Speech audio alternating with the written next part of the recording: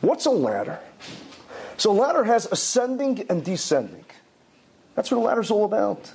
The ladder has rungs, horizontal rungs, and it has two vertical beams. You know what it means to ascend and descend? It means that life is going to have ups and downs. We have to have a certain type of cognition. We have to have a certain type of cognizance. We have to have a certain type of perception and recognition of the fact that if we're human beings, we're not sticks and stones.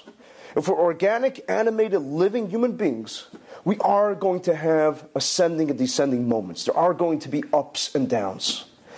And if we have too great of an expectation to have an idyllic life where everything is serene and bucolic and everything is blissful, we're going to suffer with a lot of disappointments and setbacks and frustration.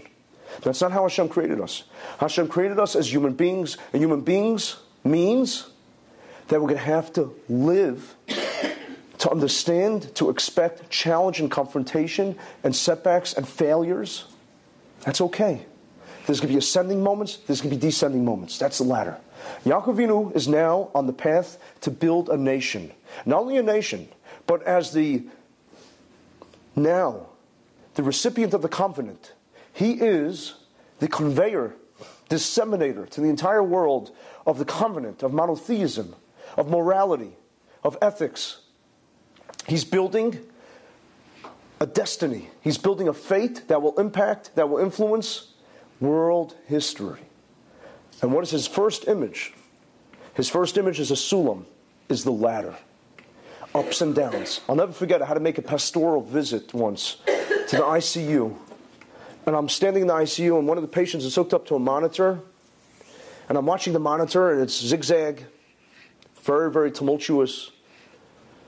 A lot of frenzy in the monitor, the heart monitor, the EKG.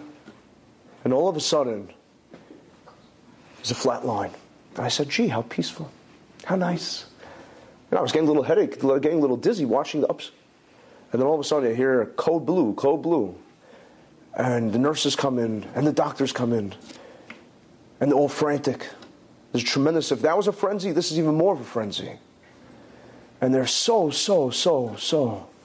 working so diligently and trying to persevere as much as possible to resuscitate the patient, but the patient's dead. And I realized then that the flat line, as beautiful as it was, as serene and blissful as it was, it meant death. As long as there was ups and downs, it was life. Once you have that flat line, there's no hope. So cherish and treasure the down. It's okay. As long as you understand that if you fall, you get to get up. Sometimes it takes moral support and encouragement to get up.